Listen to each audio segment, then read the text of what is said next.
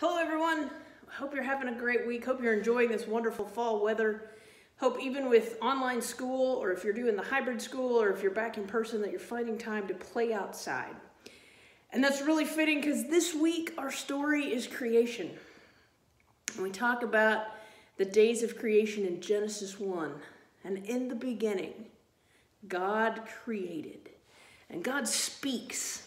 And that's how the world is created, is the world is created with a word.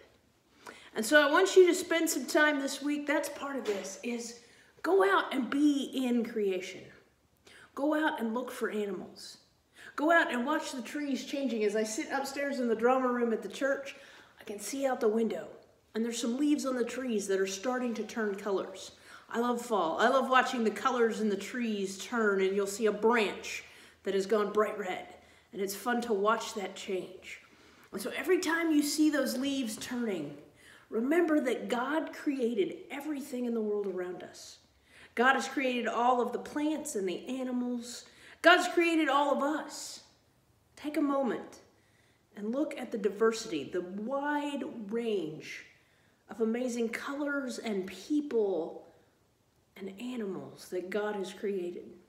And enjoy all of God's creation, because that's what God created it for. God created us for God's enjoyment and created creation around us, that we would enjoy it and that we would worship God forever. Have a great week. We'll talk to you soon.